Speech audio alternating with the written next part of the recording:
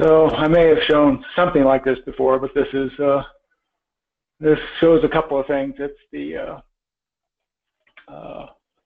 that rib and frame trim assembly that I'm working on that creates these sorts of arrays of cutters that allow you to do these elaborate cutouts. We saw a couple of spheres the last time around, and I've taken it a little bit further with this one. And it also has a little peek at these little copper tubes here. I've been working on an assembly that creates tubing like this, consisting of straight line segments and elbow joints. And the elbow joints simply appear anywhere on your polyline where you have a vertex. So you can just, when it comes down to editing, you just have a polyline and you can just move the vertices around, or add vertices or remove vertices or all the things you would do with a polyline, and it gets turned into this sort of tubing. And you have control over these elbows. They can be just completely uniform, just the same, radius as the pipe and all that, and just be smooth, or they can be actual three-dimensional things like you see here. They can be bigger. You can actually get smaller at the elbows rather than bigger, and all of that. All right, so that's that. And then again, working with that rib and frame thing, I put together something a little silly, but had a lot of fun with it, using that tool to create this structure to this, whatever this thing is, these sort of ribs. And I will be working on things that show you how all this stuff is done. This is going to be small on everybody's screen, but kind of gives you a little peek at the process of creating this model here, which really just started off with some procedural boxes. I made them procedural so that the beveling of the boxes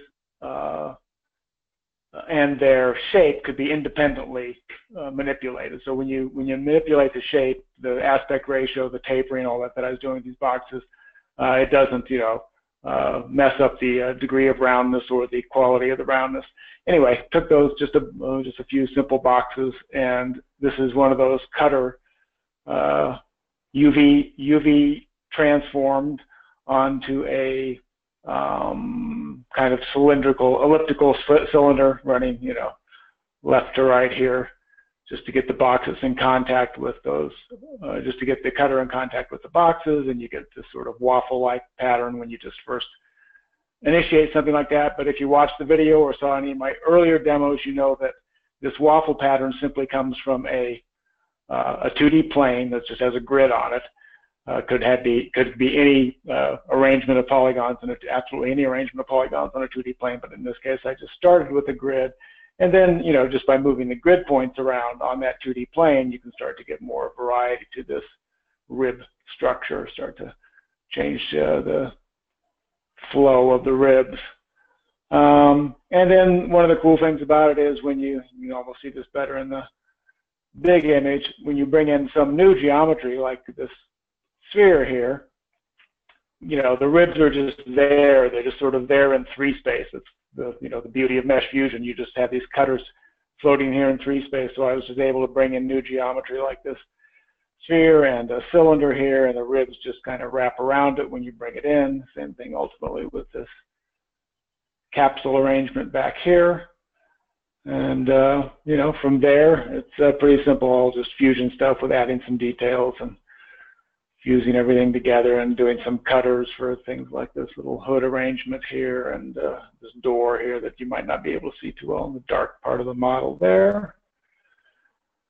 And yeah, that's about that. Here's a quick little render of some tests with the pipe.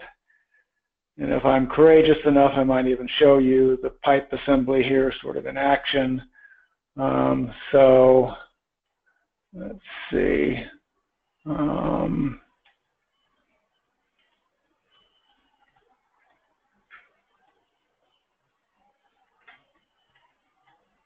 what I'm doing here. Okay, so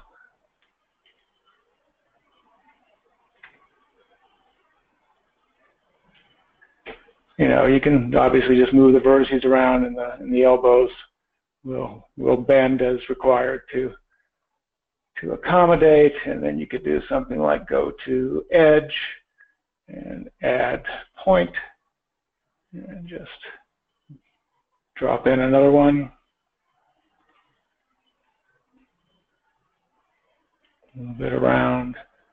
And there are some things we work out with this. There are some quirks. It's all based on the pen extrude tool, which I know there have been discussions. There are some problems that can occur with twisting, and when that happens here, some bad things happen to the bevels, as you just saw there.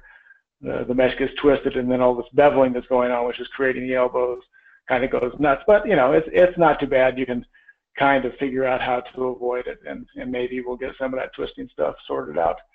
And make it a little more robust, but generally it works, and you can get where you want to go. You just have to avoid those little trouble spots where it gets confused. All right, well, that's about it. Very cool stuff. Yeah, if anyone wants to ask Daryl any questions directly, go ahead and raise your hand. A couple comments coming in typed. Cindy says, nice models, Daryl. Someone waiting for name. I don't know who that is yet. That might be Ed, because I don't see Ed in there elsewhere. The fusion ribbing, framing, and tubing stuff looks so cool. It sounds like an Ed thing, so to say. And Greg Malik says, Daryl, have you thought about doing a for sale tutorial about creating, sorry, GoToMeeting and the inability to click on things sometimes for me is crazy. Gerald, have you thought about doing a for sale tutorial about creating one of these cool objects from start to render? Well, yeah. I think I'm going to be pretty busy here over the next couple of months, just doing, you know, straightforward tutorials just to help everybody be able to use these things. So yeah, I haven't given anything like that a lot of thought. I mean, you know, maybe the two will overlap in the sense that